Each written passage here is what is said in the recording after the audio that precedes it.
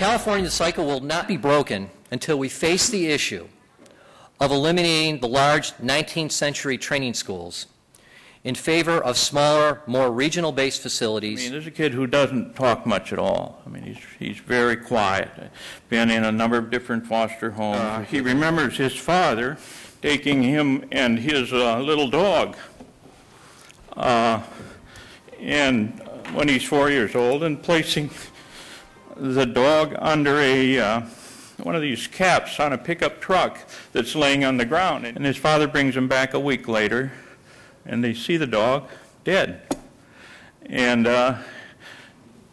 that's his memory of his father. At the time of planning this conference, we didn't know that we'd be sitting here just 3 weeks after Joseph Maldonado died inside the Chad Youth Prison. In the degree to which we don't solve the crisis inside the California's youth prisons is the degree to which we can predict that this will happen again. Every day, harm is occurring. I've talked to kids who fake mental illness and suicidality to get into the specialized mental health treatment programs that they feel are safer. These kids need action right now. When you put a kid in a state institution in the desert in California for a few years, and they have not had contact with their family, and then you dump them back in the community. I think the best way is to place your own kid or your own son, daughter, nephew, whatever, in the system and ask, is that what you would do? I came on board because I believed that there was a window of opportunity here in California that we might not see again, and I decided that I wanted to be a part of it. By focusing on the deep end kids, by focusing on the secure care facilities, you are doing what government should be doing, and that is addressing the most likely young people to get out and reoffend.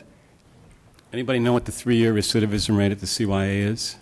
74%. What happens to an institution that loses its purpose is exactly what's happened to the CYA. The YA is criminogenic. One thing Governor Schwarzenegger deserves credit for is, unlike any of the last 4 or 5 governors, at least he acknowledged that there was a problem, and he, to some degree, acknowledged the extent of the problem. Yes, there are some bad staff. Tragic incident 3 weeks ago. A youth committed suicide. I went out to the facility that night, and I met with the staff, looked in the eyes of a correctional officer who spent 40 minutes applying CPR, trying to breathe life into that youth. And looking at his eyes, and it's very clear to me that we have staff who sincerely care. Because we know that young people are not the problem. They have the truth about what is needed. Those kids are going to continue to die in there if we don't close that place down. Don't forget the kids that are still in there, because I'm not here for me today. I'm here for those kids that are still in there. When I was 12 years old, I was arrested for robbery and sent to the California Youth Authority, Preston, at 13. At that time, Preston was housing 18 and over. I graduated from YA, less human.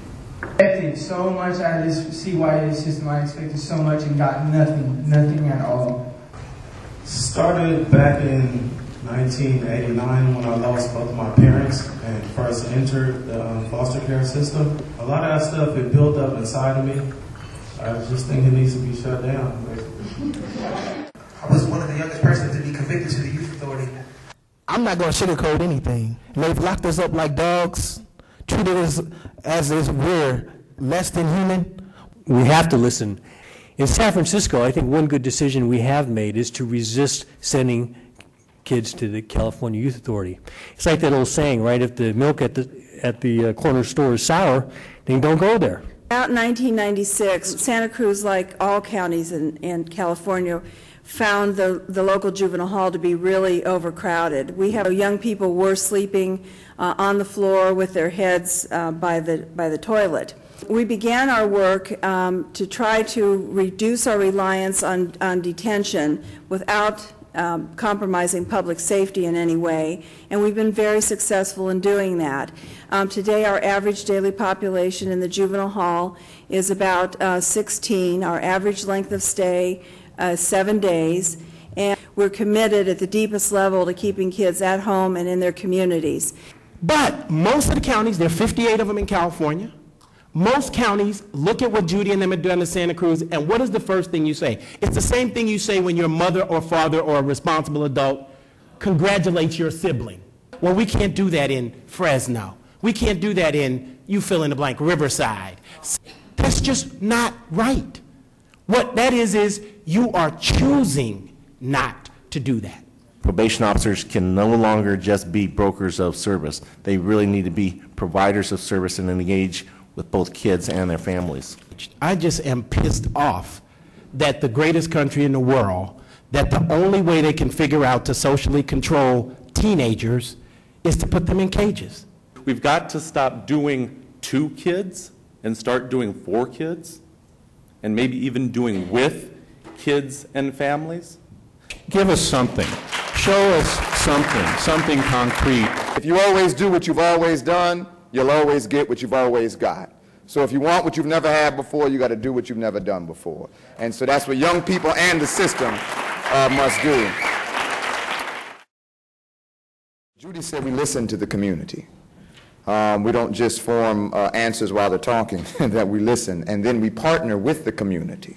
The fact that there's a throwaway youth population, that these young people of color are being caged because of doing something wrong, when they, as Kurt said, we all have done something wrong as teenagers. Should the only response be being locked down?